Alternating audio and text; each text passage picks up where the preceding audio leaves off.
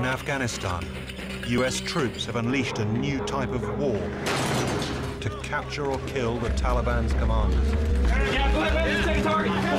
When you're faced with a serious, deteriorating situation, you have to do something about it. It's a campaign that uses soldiers, special forces, spies, and America's most powerful technologies to target its enemies on a scale the world has not yet grasped.